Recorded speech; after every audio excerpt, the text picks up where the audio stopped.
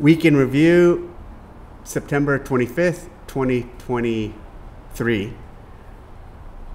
As always, I'm going to start with comments and then go from there. At Julie Jones 7034, hi Dave, thanks for the updates each week.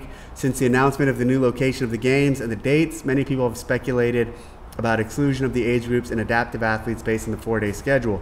Will announcements about the age groups and adaptive athletes be made soon?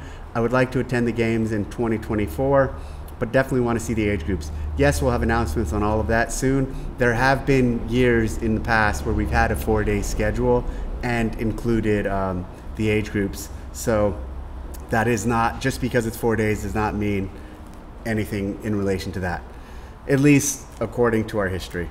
At Cole.S1442, Dave, loving the content, thank you.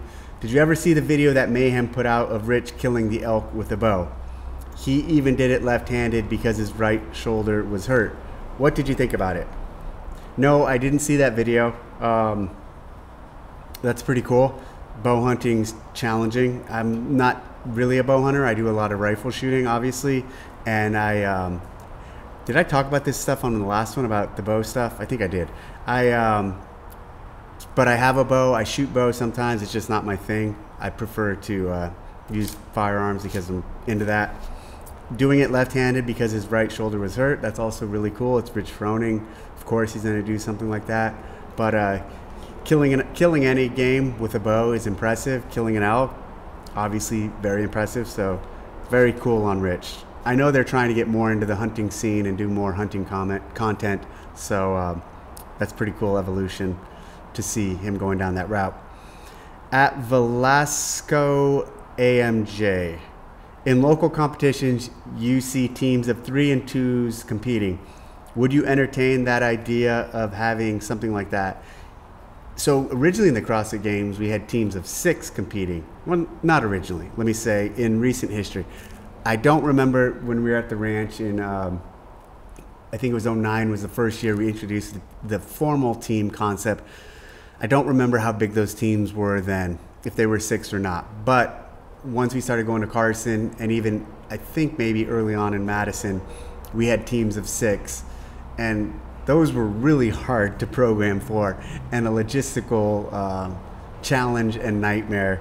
And I think visually hard to follow with all those bodies on the field. So at some point, I don't remember exactly when, we reduced the number of people to the teams at the games to 4. And so even when we made that big change, it came with a lot of criticism. People are always adverse to change, and so they didn't like that when we did it. But I'm a huge fan of the teams of 4 at the games. Teams of 3s and 2s, I would entertain something like that. I don't think at the games, but for other competitions, I think teams of 2 for sure.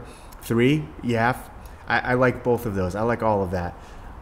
In the team series at one point, when we ran that online competition, we had teams of 2.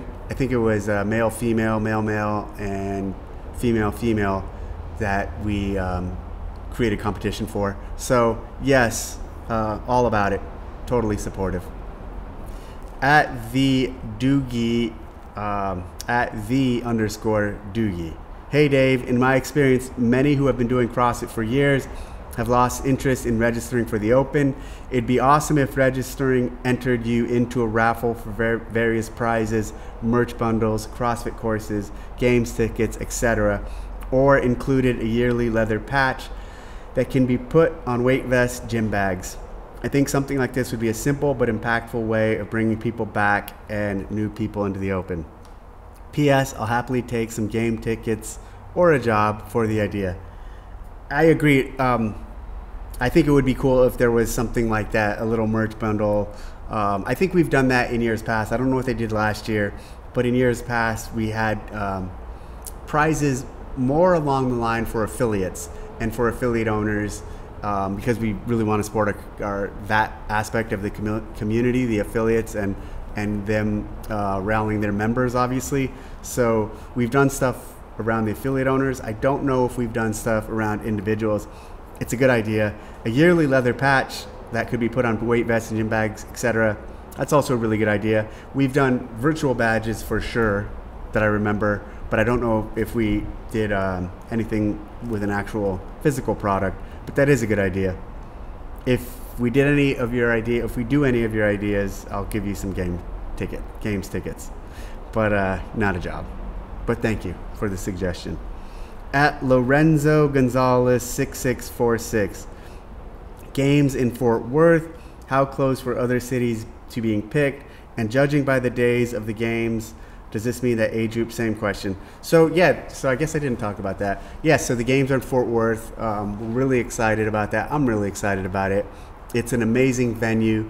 We actually toured it 3 years ago. So I guess 2021, and toured that with a number of other cities when we were selecting the next venue after Madison. After I left, they ended up extending in Madison for a couple years, and then when I came back, I decided we wanted to take a look at another venue, take it somewhere else, and Fort Worth, since it's somewhere I had toured a few years before that, quickly popped back on our radar, talked to some of the people on our team, and they discussed that Fort Worth was still interested. Started looking into it, and the dates and everything worked out. And I really do want to convey that how beautiful the facility is. And it was built in 2018 or 19, and at a cost of like $800 million. So it's really modern, really state of the art, in a great area. There's a lot to do in that Fort Worth, obviously Dallas Fort Worth area. Even when we went to Madison, we had hotel issues. There'd be a point where if you didn't get a hotel in time, you were staying really far out of the city. There won't be any hotel issues in this area because it's such a major metropolitan area, and also travel for a lot of people will be way easier. It's centrally located in the States, and international airport. So there's a lot of positives, and obviously the venue is amazing, and it all starts in a big regard. It all starts with the venue being appropriate for the competition and what we want to do with the competition, and you kind of work out from there. Even when we were selecting other cities, we looked at venues. The city might be great, but if they don't have the right venue for what we need to do at the time, it doesn't really matter how great the city is. This venue is great for what we're going to do, and also the city is an added benefit of being such a great place and a lot of things to do, a lot of great restaurants. So really excited about the location and bringing the games to a new area like that. At Mitchell Collins 5840, if someone claims to be a Navy SEAL, Special Forces, Delta Force, or whatever, what's a good couple of screening questions to weed them out? I served in the Air Force, and it never occurred to me to try and claim some special status. I mean, I don't like, I'm not going to tell you what questions to ask. Those are kind of the questions that we know to ask of individuals to screen them. I feel like they were earned, and it's almost an inner code of what is said to someone to vet them. And why I say this, if I tell you what my personal go-tos are, if you use that, you might be speaking to a SEAL and they might assume you're a SEAL. And so I'm not going to provide any good screening questions. I don't know, maybe that's weird of me. Maybe I should be, so you can screen people and feel or find out if they're not who they claim to be, but I'm not going to go there. At Kurt Thomas Hunt, Dave looks like he's about to do a 10-hour Call of Duty stream. As always, I appreciate these. Yeah, so someone else, a good friend, hit me up and said, hey, you look like you're gaming with the headset. So what I did this time, I actually tried messing with the little old Yeti I have. That's what they call these. Couldn't get it to work. Couldn't figure it out. And then so I just left my new headset plugged in and just set it right here. And in test, it worked fine. We'll see if it works for this whole thing. So I am still using it, but I'm just not wearing it so I don't look like a gamer. At UAKD. In reference to the shooting matches at the ranch, I would think you have a competitive advantage on your own land. Does someone else plan the match, and how do you prevent the advantage? I don't.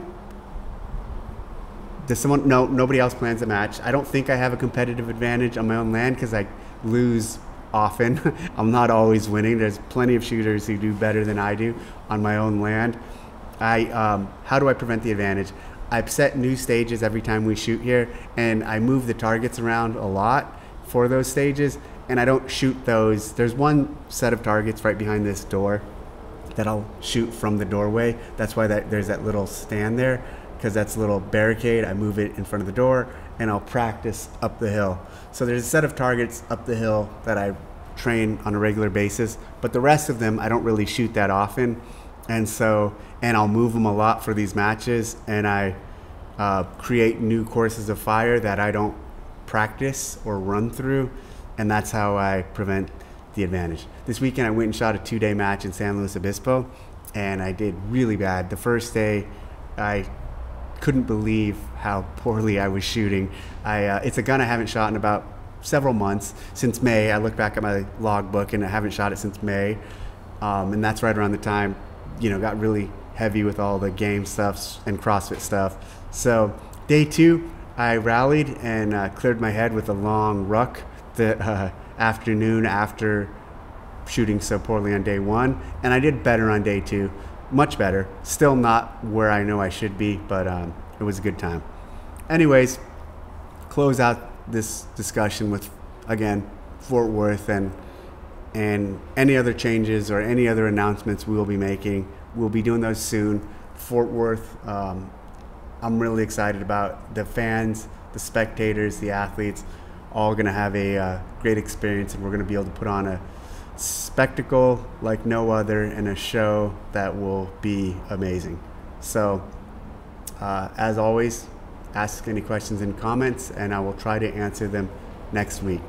Thanks for listening.